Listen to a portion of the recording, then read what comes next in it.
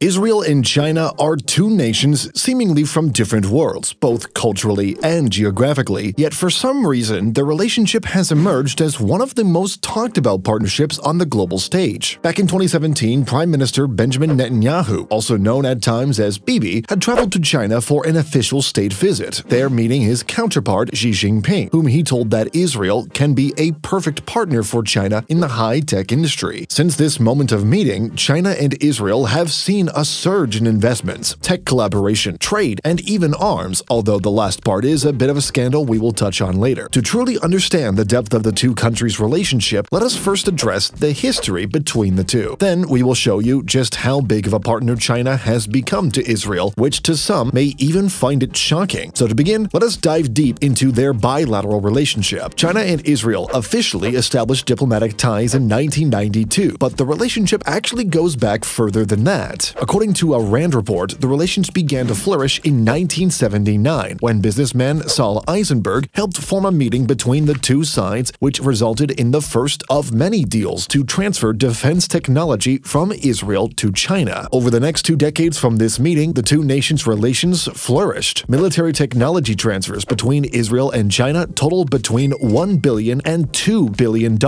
in more than 60 transactions. These transactions allegedly involved the technology to upgrade Chinese tanks, night vision, electronic warfare, Python 3 air-to-air missiles, fighter aircraft technology, and unmanned aerial vehicle technologies. It wanted to export to China so much so that when the US pressured and canceled some Israeli arms exports to China, Israel tried to even lobby US Congress so that it can sell the Falcon advanced airborne radar system for surveillance planes, yet the deal still eventually collapsed. However, it is important to know that defense cooperation wasn't the factor that connected the two. One of the most important backdrops of this relationship can be traced to Israel's support of the PRC. It was one of the few non-socialist countries to support the One China policy. Another dimension belonged to economic cooperation. Although defense relations dated way back in the 20th century, economic cooperation started in the 21st century. When Netanyahu visited Xi Jinping in 2017, they announced the establishment of a comprehensive partnership for innovation between the two countries. Subsequently, many foreign ministers praised Israel's high-tech economy. At one point in 2018, Wang Qishan stated that, quote, Israel leads the world in electronics, information technology, modern science, and agriculture. China is still striving to achieve modernization. This 2010s decade also saw huge amounts of investment flows from China to Israel. Some examples include China National Chemical Company's acquisition of Israeli agrochemical and crop protection company Adama in 2011, and China Bright Food Group's takeover of Israel's Tenuva Food Industries in 2015. In the technology field, Huawei had once bid for Israeli cybersecurity firm Hexateer to venture capital investments made by Ping An Ventures and China Broadband Capital into IronSource, an Israeli telecom company that offers digital content and technology for software developers and mobile carriers. According to several reports, Chinese companies' investment into high-tech Israeli entities rose from 18 in 2013 to 34 in 2017, and annual investments in startups from 2015 to 2017 was in the ranges of $500 million to $600 million,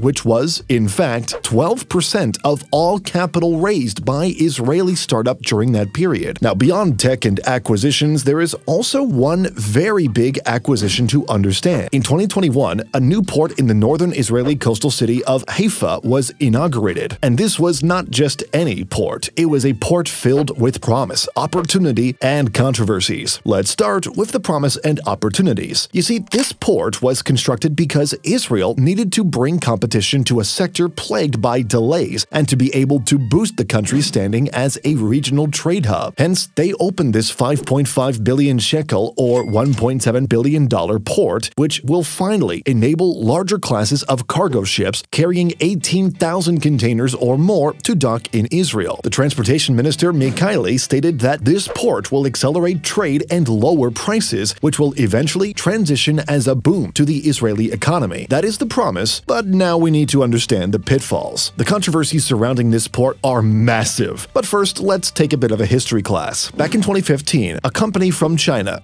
not just any company, a state-owned company, won the tender to operate the commercial shipping facility for over 25 years. This arrangement alone was already a huge controversy globally. The project was close to Israel's submarines, which was just one of the many issues as it raised security concerns. What was even more scandalous is that neither the cabinet nor the National Security Council had any input on the deal. The project also raised issues with the US, which sometimes docks military vessels in Haifa. It is even so important that Yitzhak Blumenthal, the CEO of the government-owned Israel Ports Company, called it, quote, one of the most important infrastructure projects for Israel's future. All of this falls in the hands of a state-owned enterprise. While this may seem surprising, you shouldn't limit the idea that China is solely operating a port. They are in various parts of the country's infrastructure. These include tenders to build and operate a private terminal in Ashdod, a key section of the Tel Aviv light rail system, and bidding to build additional lines. The former, Ashdod, is even a key project as well. Under construction by Beijing-based contracting firm China Harbor has an approximate investment of $930 million.